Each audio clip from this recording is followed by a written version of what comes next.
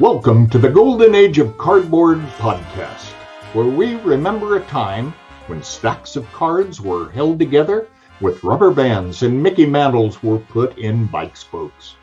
We hope you will enjoy and reminisce as you come along with us as we tell stories about the baseball cards from the Golden Age of Baseball. We will examine the state of the vintage baseball card market and talk to some of the greatest collectors in the hobby. You won't be hearing us talk about any chrome or shiny cards here. Now, to take you on this retrospective journey, here's your host, direct from the shallow end of the gene pool, my son, Mike Moynihan. Yo and hello everybody, Mike here. Welcome to another episode of the Golden Age of Cardboard podcast. It has been a minute, I have to say. It's been several weeks since I put on an episode. Nobody's like jamming my inbox with where have you been or anything. So I don't know if that's a good thing or a bad thing, or y'all are just being incredibly patient. But I have 2 weeks ago, I was out of town doing Chasing Cardboard and going and looking at some collections in West Virginia. And this past week, I have been bedridden with what we have come to find out has basically been a really bad case of the flu. And so I was like knocked out, not wanting to do anything. And so unfortunately, I didn't get an episode out last week. But this week, super important week, really important week for our country, right? I mean, we've got the elections are happening. We're recording this on a Sunday, but by the time you hear this, the elections will have happened. And there's a really important day. If you're listening to this on release day, which will be Wednesday, the next day, and that's Veterans Day. And all the things that you'll hear and talk about around your offices and with your friends and family about elections and our country and the divisiveness and everything that's going on. It's kind of ironic that just a couple of days later, we celebrate our veterans, men and women who sacrifice and work hard to protect our freedoms and protect our country, protect our nation. And I think that's something that no matter which side of the aisle you're on, which, ideological principles you may hold, I think we all can unite around our military. I have a lot of friends that are in the military, that have been in the military, family members, etc. And I have the utmost respect for those people and what they do and what they give up and sacrifice. And there is a lot of sacrifice. Talk to anyone that's been in the military, there's sacrifice. And that sacrifice has spilled over into the baseball world. And we, historically speaking, have had a lot of major leaguers serve predominantly World War II, World War I, when we were in those rallying the country type times in our nation's history. And it's important not to forget those people. It's important to forget that. So I want to connect the veteran idea and this thing we need to all be supportive of as our armed forces and the history of baseball and kind of take you back, which is all vintage kind of stuff. So I brought somebody on that we've been talking for months about this, my guest and I, and we are both passionate about it. He's really passionate about it. So I'm really excited to have him on. I'll bring him on now and we'll kind of get his story. It's another Mike. There's not enough Mikes in the hobby. Mike, welcome to the show. Thank you, Mike. Happy to be here. Yeah. So tell me, all right, tell the story. Why did you contact me and why did you want to talk about this stuff? So as everyone else, as a child of the 80s and 90s and collected baseball cards then, and then got back into it 2016, 2017 or so.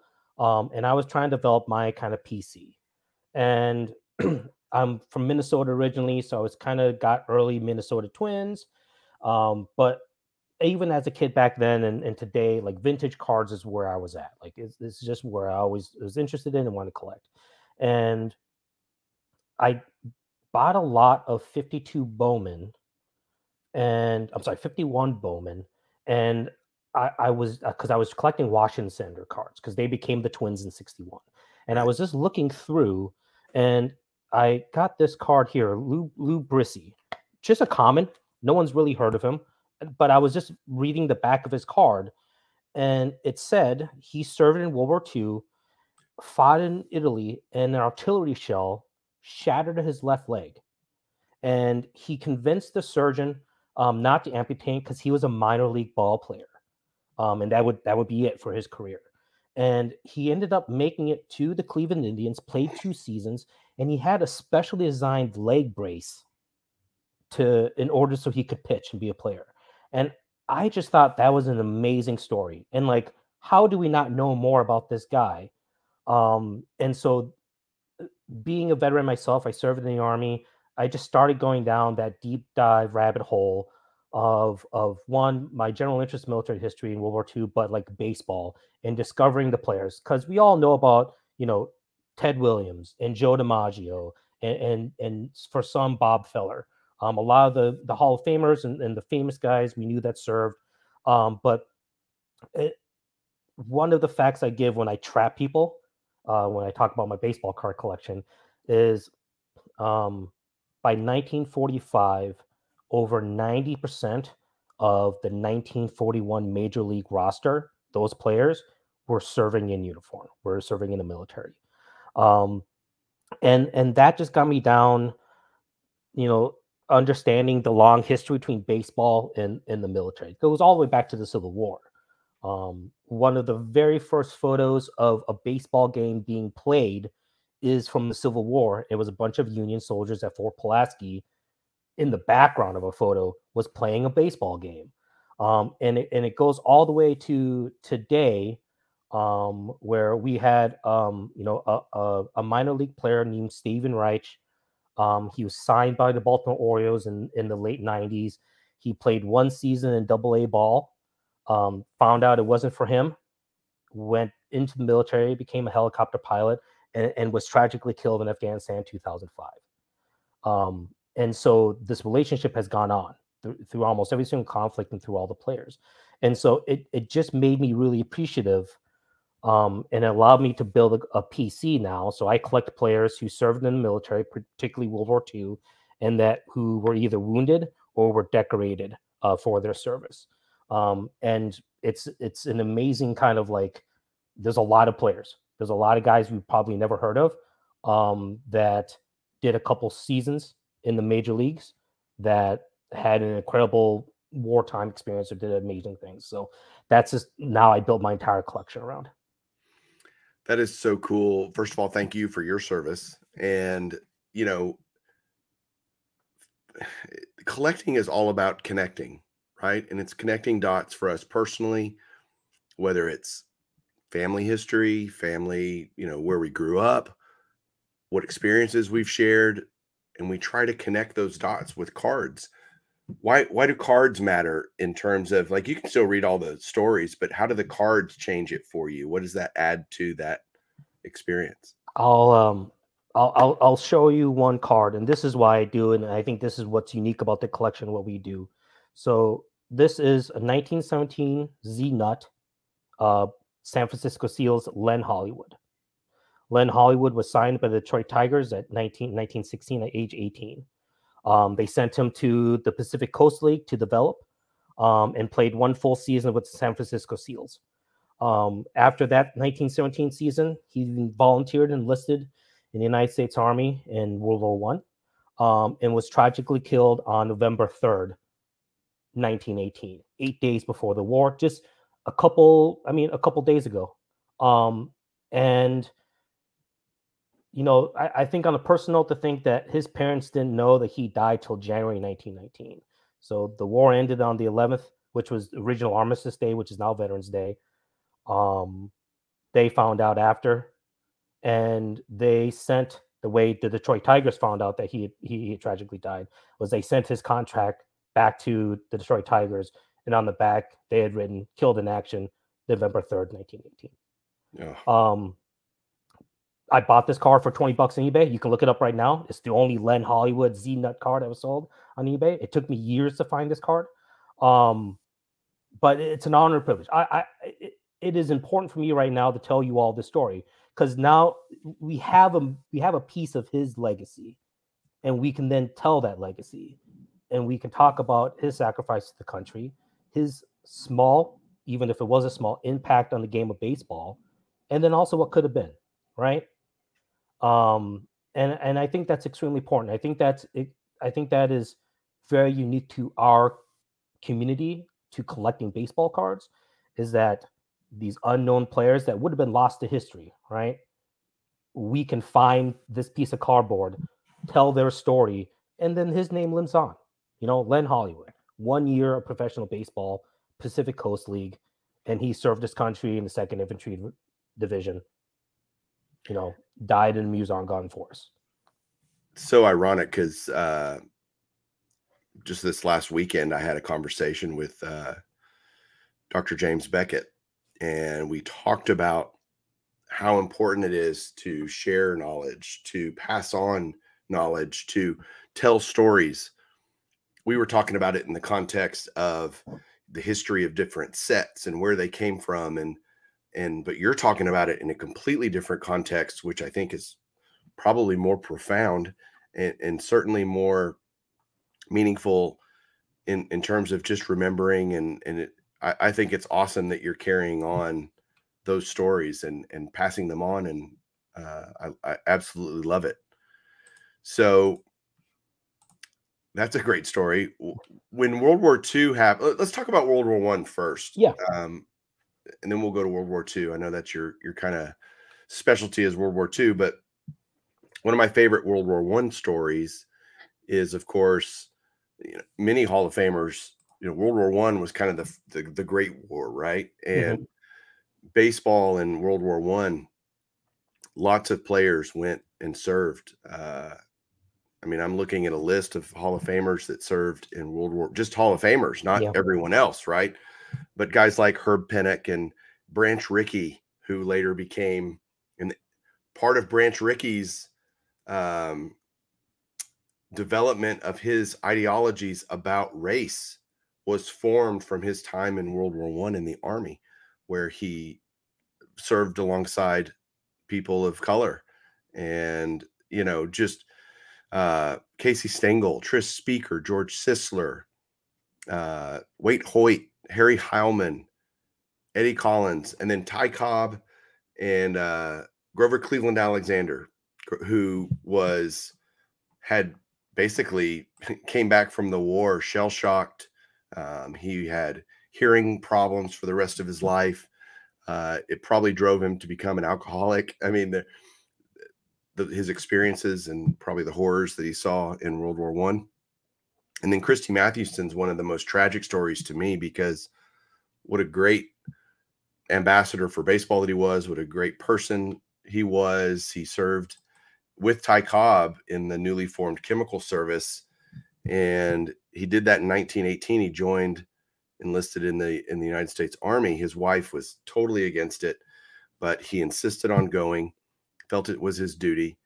And when he got to France, he was accidentally part of a training exercise that he was accidentally gassed, and subsequently developed tuberculosis, which was just a lung disease that was much more easily infected to damaged lungs. And so that ultimately killed him at a very early age, which is tragic. You think about how war, specifically people serving in war, and you mentioned one gentleman who died in 1918 that played 1 year, the trajectory of lives that are changed by that, and the course of history is altered irreparably by these things that happen. World War I was big, but then World War II even bigger, right, in terms of participation by the baseball. Well, and it even goes back.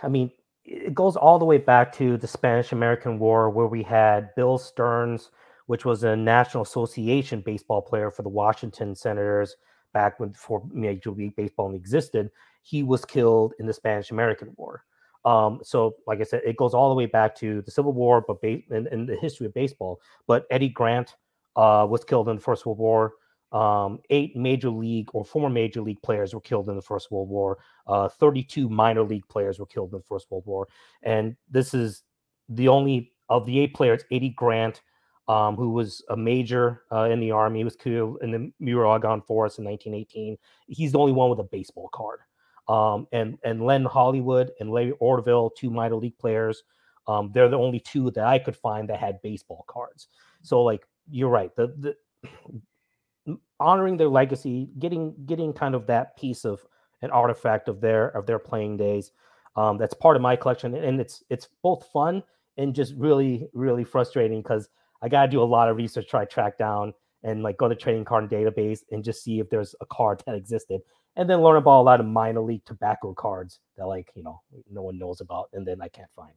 But no. So World War II.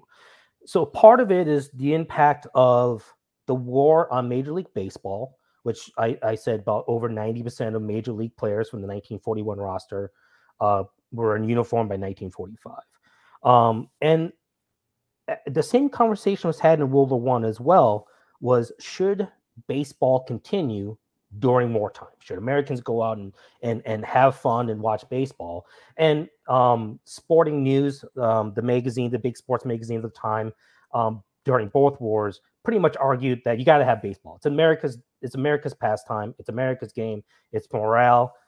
And so the commissioner, Kenneth Shaw Mountain Landis, who was commissioner in 1941 Major League Baseball, petitioned fairly hard to FDR to allow baseball to happen. And so FDR passed the Green Light Memo, which basically was the green light for Major League Baseball to continue.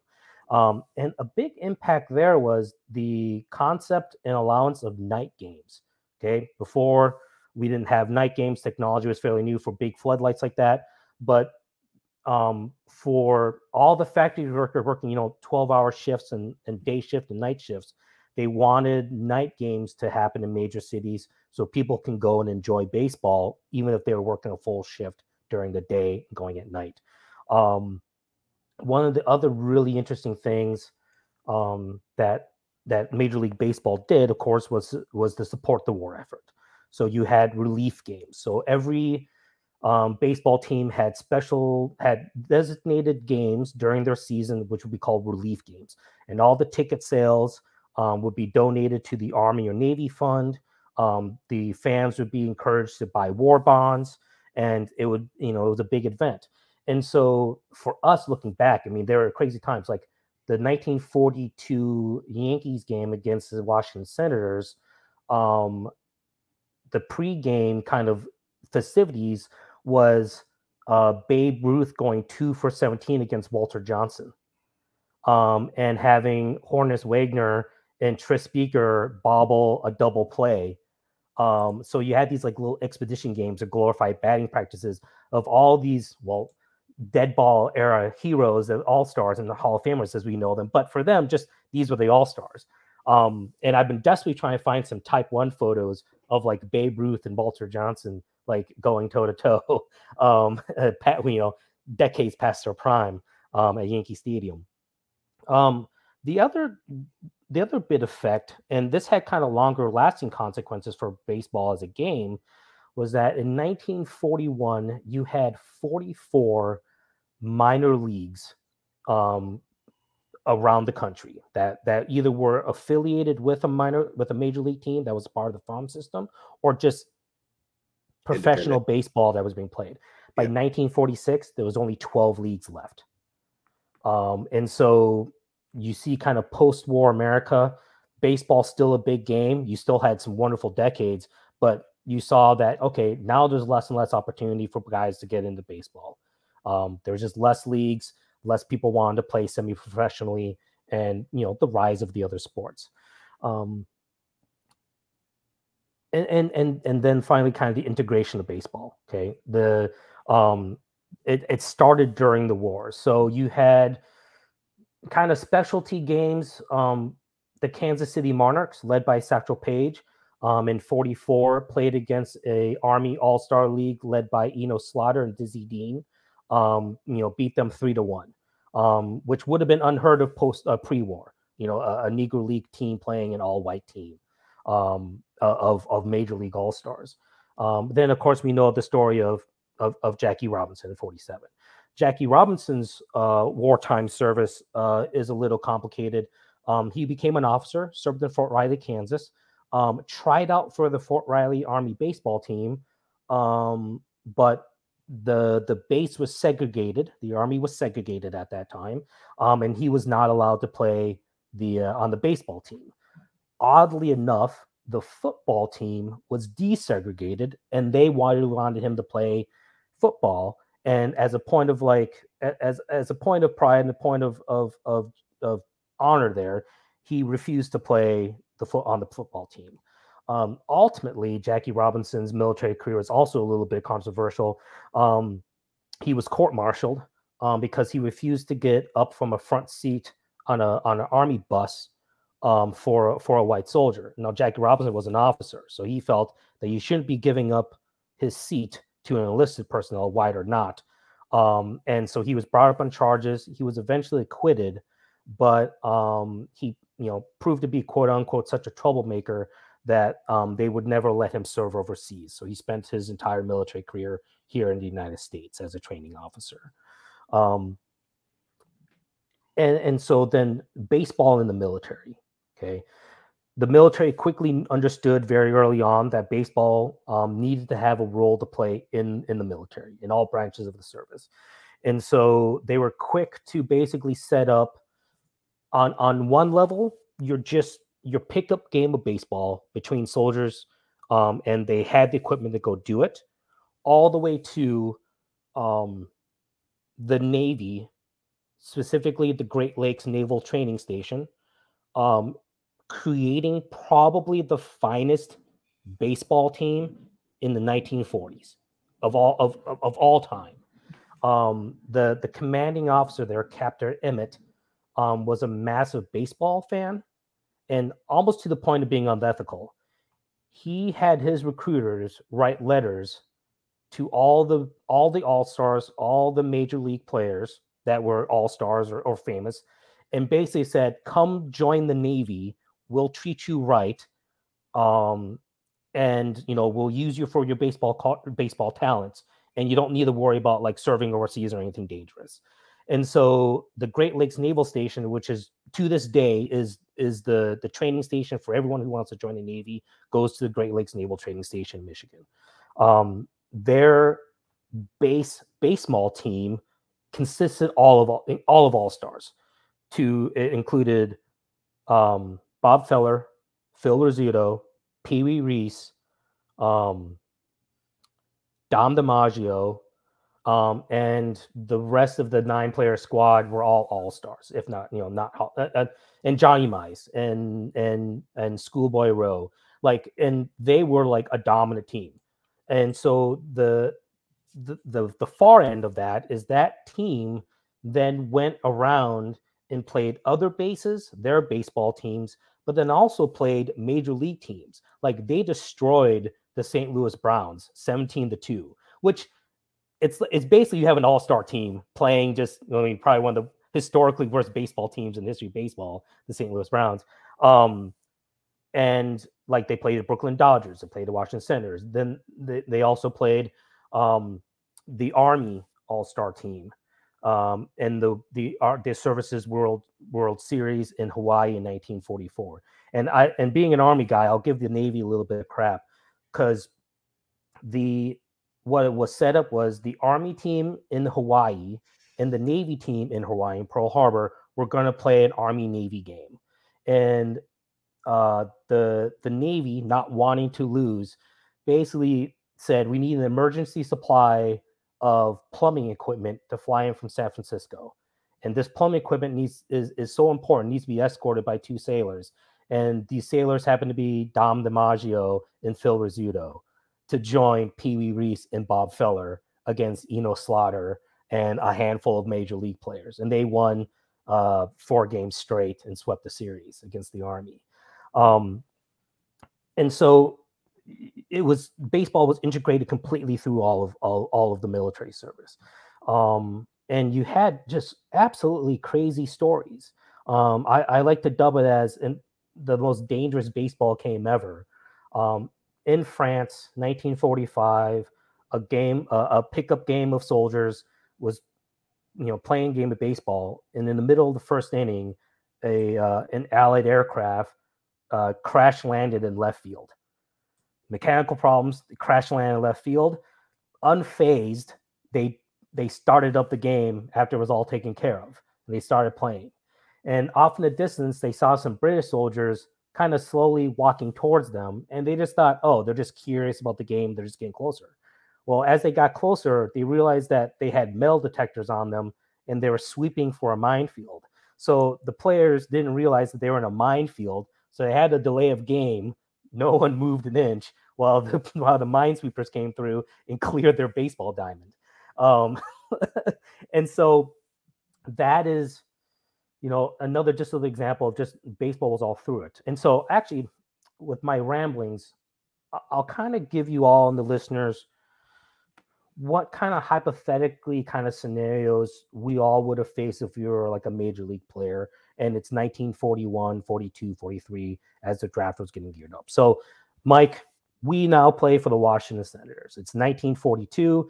You've been playing for 5 seasons. You've been all-star for 3 of those seasons. You are, a franchise player. You are one of the highlights. I have come in for, as I said back in the day, a cup of coffee, minor league guy, play for the last 9 games, of the season, and just trying to make my way. By 42, the draft is in full effect. Players are being drafted, not all at once, but on a progressive basis as we're going through the draft board and getting our medical and getting determined what is our eligibility for the draft. And as you get to 1945, that eligibility increases. So a lot of the players that weren't draftable in 42 because they were too tall or too short or too, they weigh too much or didn't weigh enough were avoiding the draft. But then by 44, 45, the Army's, the need for more manpower, they were getting drafted. So we both say, hey, let's serve. You enlisted because, like Stan Musial in 1944, he was highlighted in a magazine of going duck hunting. And he got a lot of criticism of why he wasn't in uniform and he was out going duck hunting, enjoying the fall weather while the guys are fighting. So you and your PR team, the team itself is like, okay, let's have you enlist. The Navy says they're going to take you. You're going to join the Great Lakes Naval Station Blue Jackets. And now your full-time job is the athletic director, athletic organizer in the Navy. So your job is to create these kind of beer league games for the players. And it may just be setting up an intramural league on the base. It may be then expanding that intramural league to the region, to the other bases around, or to having special exhibit games for fundraisers that you're playing the local minor league team, or you're playing even a college team. Or like Zeke Bonnaroo, who was a major leaguer, Hall of Famer from the 30s, he joined the Army, and his job was to create a formal baseball system in the North Africa Theater of Operations. So in 1943, once the heavy fighting was done, he created or helped create 150 teams playing in 6 leagues in Tunisia and Algeria in the North Africa Theater of Operations.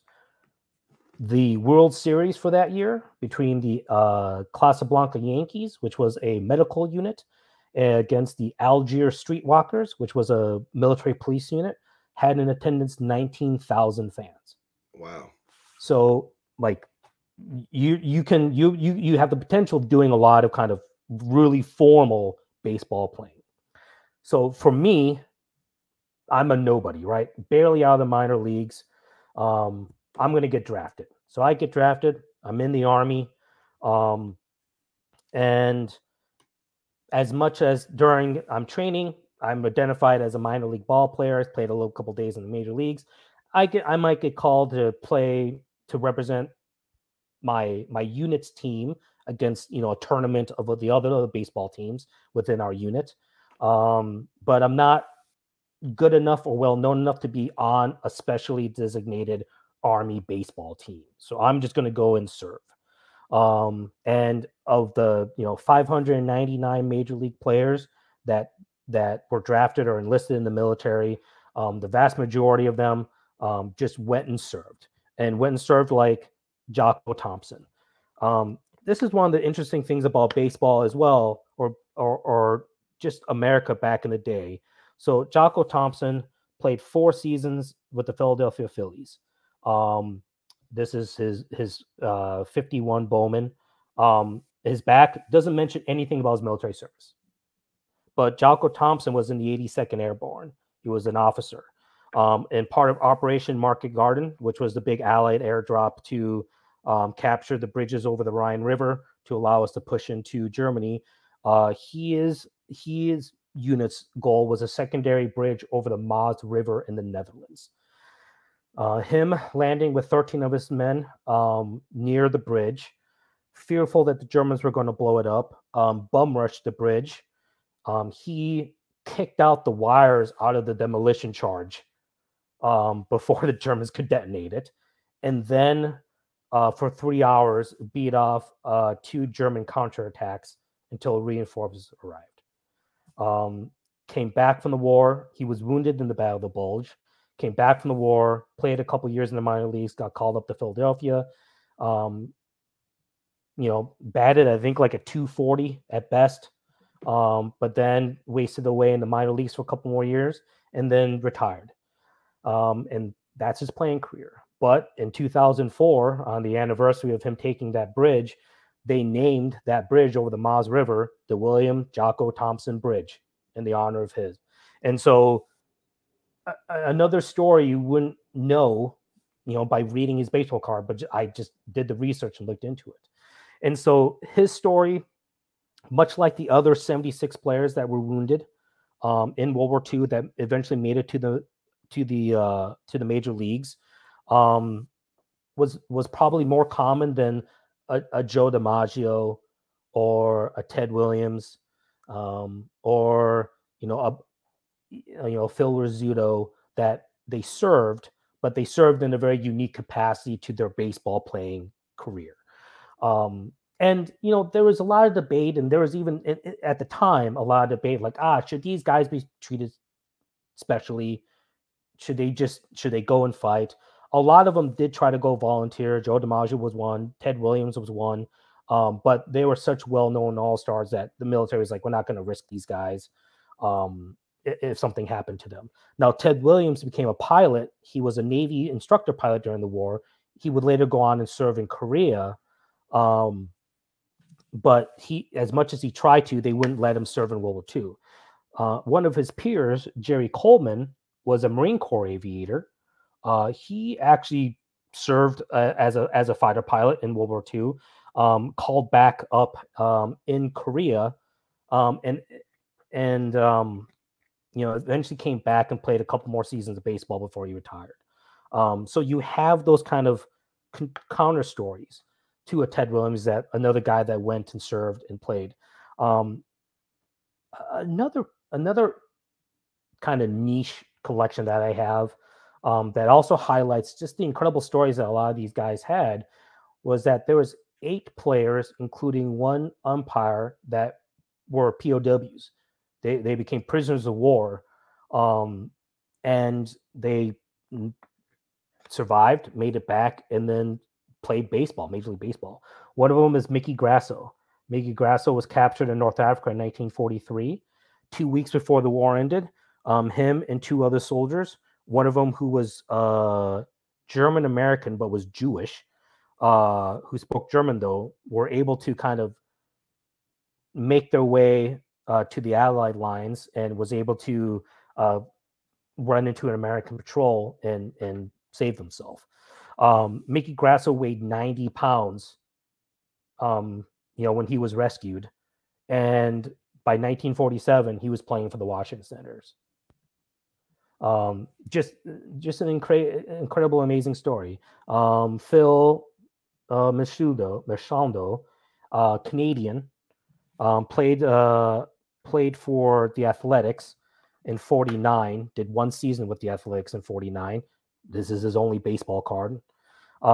He joined the Royal Canadian Air Force, shot down over the North Sea. Him and the navigator out of a crew of 11 were the only ones who were able to get out of their stricken bomber.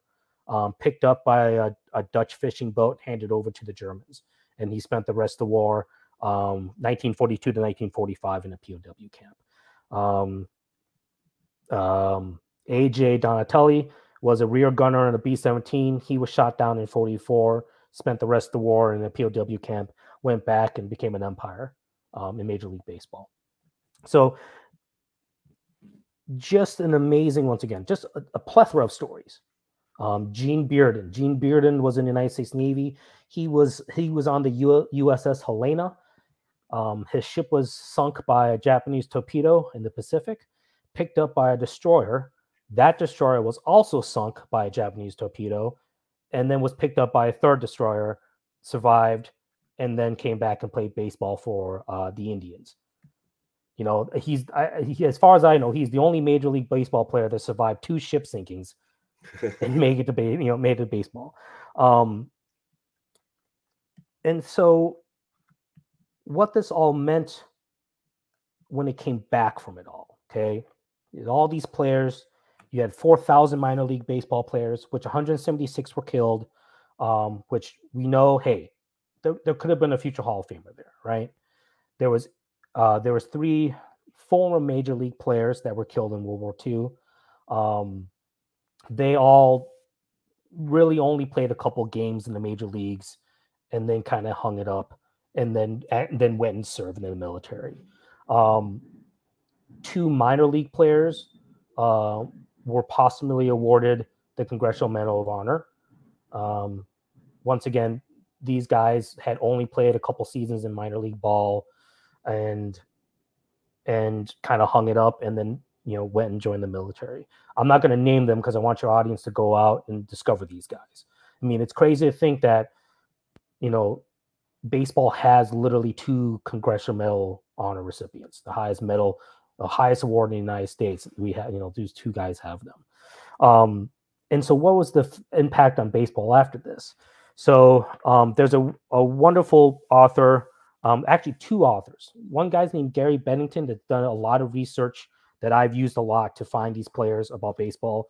And the other one is Stephen Bullock. His book called Playing for Their Nation. I highly recommend. It goes into a deep dive into this whole era of baseball. But using, sabermetrics, he talked about the impact. So, there was a drop in playing. Okay. I think we all can naturally kind of guess that there was going to be an impact on the playing ability of players after they came back from World War II. And so there was a marked decline. So the 1941 season, and I'm just quoting Stephen Bullock here. The 1941 season had an average rate of 41 home runs scoring. And by, I'm sorry, 7.8. Yeah. So 7.8% home run rate in 41. And then 46, it was 6.5. RBIs was 54% in 1941. In 46, and it was 44%. The biggest thing, the TPR, the team player rating in 41 was 0.52 and it dropped to a 0.255 in the 1946 season. So there was a big drop, or a significant minority drop in the statistics of ball players, which I think we can all understand. Okay. To think that Hoyt Wilhelm, one of 3 Major League Hall of Famers that were wounded in World War II. Hoyt Wilhelm was fought in the Battle of the Bulge. He caught shrapnel in his lower back. So he played his entire baseball career with shrapnel in his lower back. And this is before pitch counts. I mean, this is before, we were worried that this guy, had a sore arm and he was just throwing a knuckleball every second he had in major leagues. and he played with all that injuries. Warren Spahn is another one. So Warren Spahn was a combat engineer in the war. He was wounded in 45 in the Ludendorff Bridge. His unit was trying to repair the Ludendorff Bridge that we had captured from the Germans, where the captors were trying to blow it up. And then Yogi Berra. Yogi Berra was in the Navy. He was on a rocket ship that was firing rockets on D-Day on the Normandy beaches. And he was wounded in his right hand by German counter battery fire. Now, to think that we may have never have heard of Yogi Berra because he was injured in his right hand, you know, like really what could have been. So what could have been? We had players like Virgil Trucks, Tom Bridges, Larry French, guys who were all-stars previously before the war, but then after the war kind of dropped off.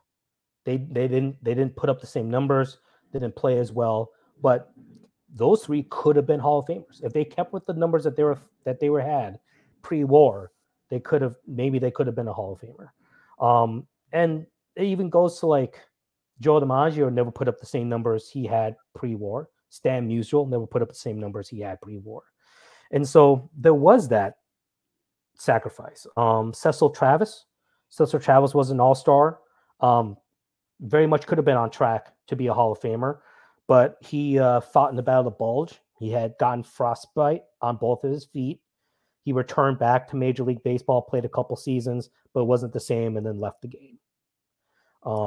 Yeah, I think about, and by the way, I've been very intentionally quiet. Yeah, I know. I've been rambling. I'm sorry. No, it's not rambling. It's education, and it's wonderful, wonderful stories. And this has been, I mean, I'm just mesmerized listening to you, Mike. I'm just staring at you, taking it all in.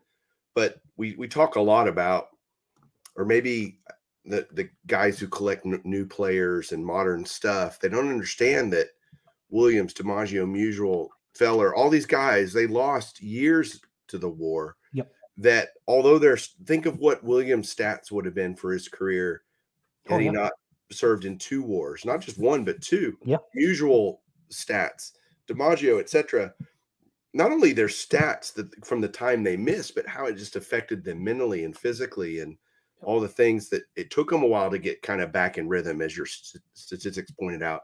These guys didn't come back just going, you know, hey, I'm the same guy I was before. Let me hit 406 again. Ted Williams, you know. So it is fascinating to think about what we lost as baseball fans, which doesn't pale in comparison to what they lost, you know, having to serve, you know. Well, and the interesting thing too is, so Warren Spahn, when he was retiring, he was being interviewed, and the interviewer talked about, hey, you know, how did you feel? Like you lost 3 years of playing baseball to the war, you know, and Warren Spahn said, you know, I may have not lasted 17 seasons if it wasn't for my military service. He said, I did a lot growing up. I developed a much stronger work ethic. And I just got a lot more discipline from my military service. And so that's maybe why I lasted as long as I did. So you're completely right that a lot of guys all sacrifice, and some of them, the ultimate sacrifice was made. But also, I think it also conditioned them, but also maybe, I mean, I wonder what baseball would have been like if you didn't have a generation of ball players go through that experience.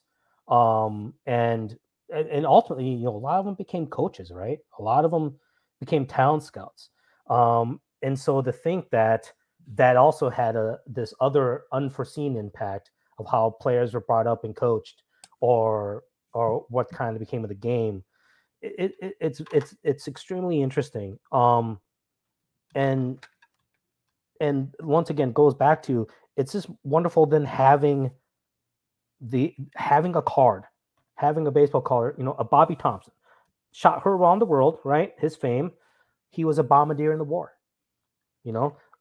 Vic Wertz, he was the guy that Willie Mays made an incredible catch off. He fought in the Battle of the Bulge.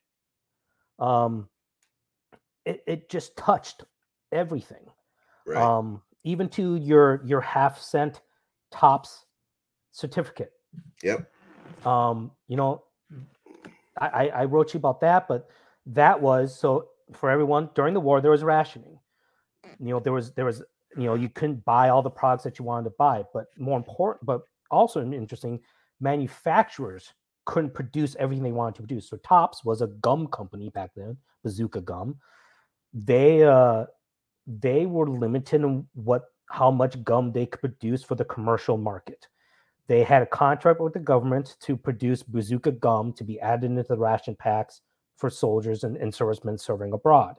But they can only make so much for resale. So part of their way to keep the gum market going, even though Americans can only spend so much money, was to offer these certificates. And you collect so many of those certificates, on the back you saw, you could buy handkerchiefs, a coffee maker, clothing, which were all rationed during the war. So that was kind of the draw.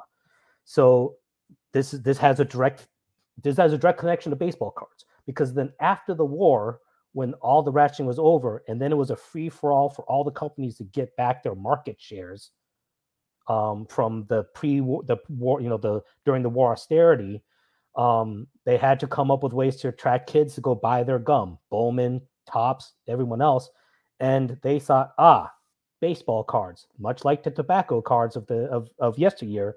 Let's put baseball cards in our packs of gum, and there you go. Now we're where we're at. All coming from the war, right? And so, yeah, I mean, back to your point, though, you know, these guys coming back and figuring, you know, getting back to it.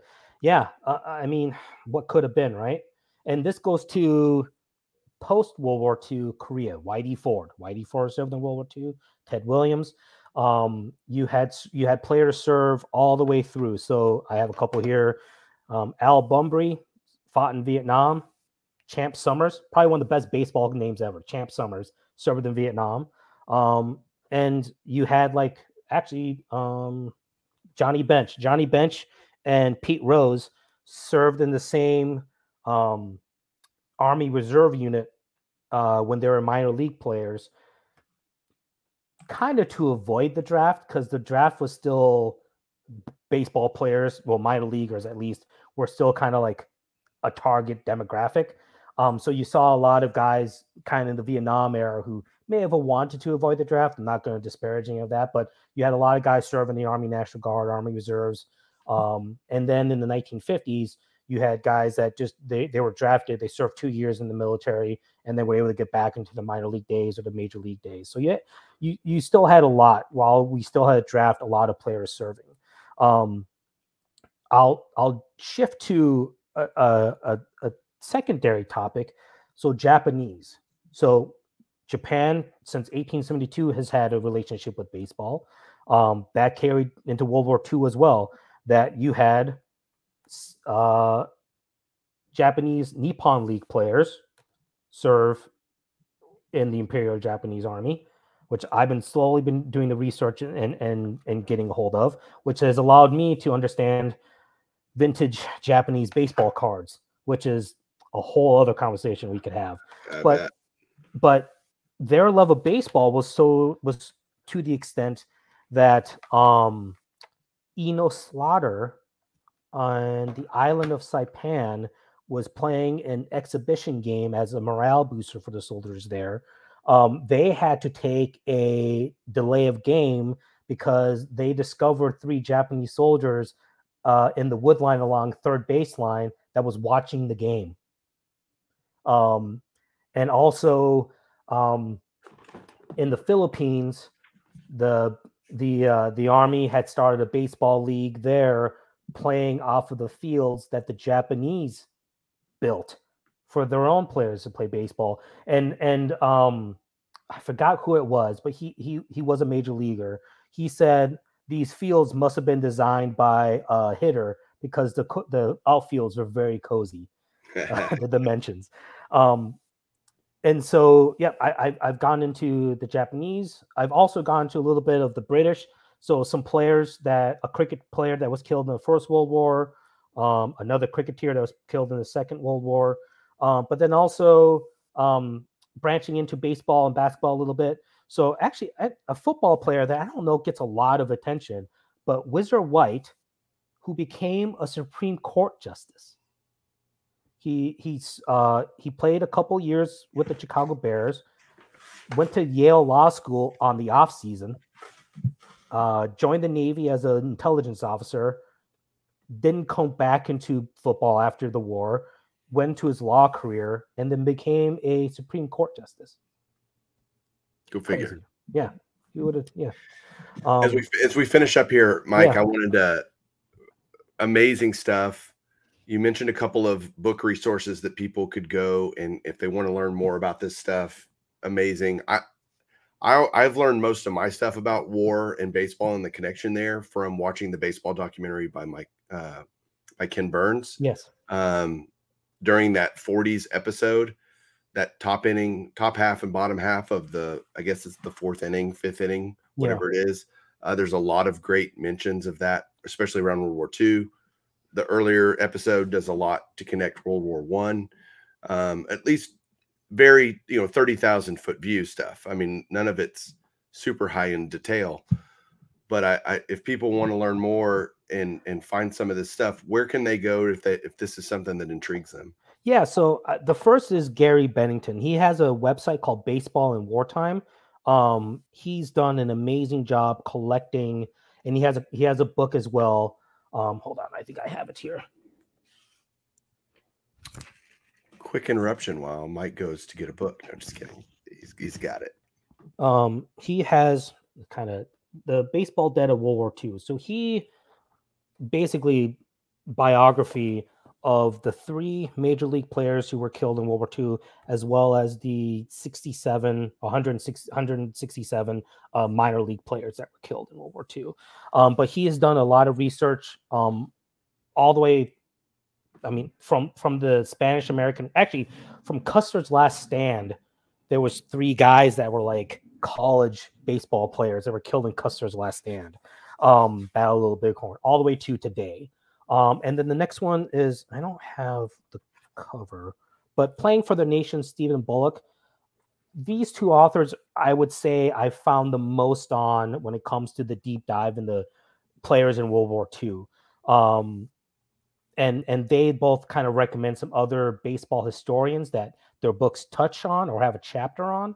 But these were the only 2 real books I saw that strictly focused on the wartime experience of the players as well as the impact of baseball. And then connecting that history to cards, like you said, you would find a name, you'd go look them up maybe on Baseball Reference, and then try to find cards that corresponded and all that kind of stuff. Yeah, so I've pretty much completed my collection of players who were wounded in the Second World War, as well as some of the minor league players that had like Mother's Cookies or Remar bread cards, mostly from the Pacific Coast League.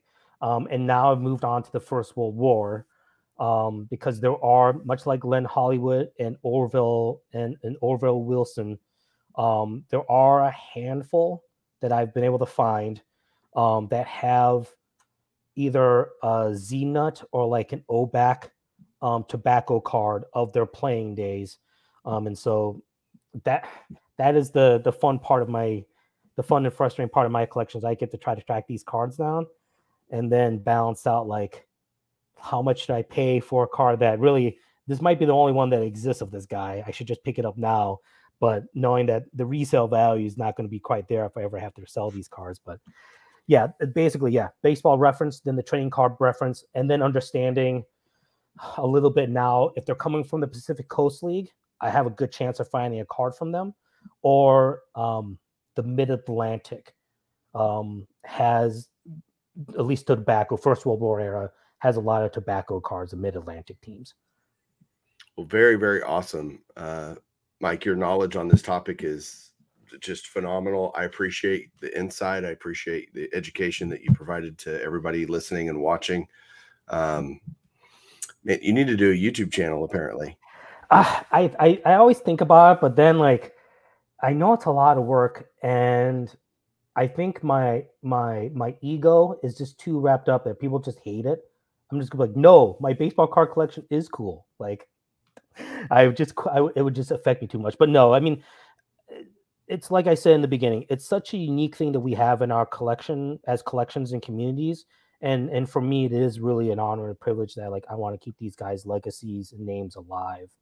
I love it. Because yeah, they're so incredible. I mean, it's really helped me in my military service and my wartime experience to kind of go back and look at them and see what they did and what they accomplished and what they went through.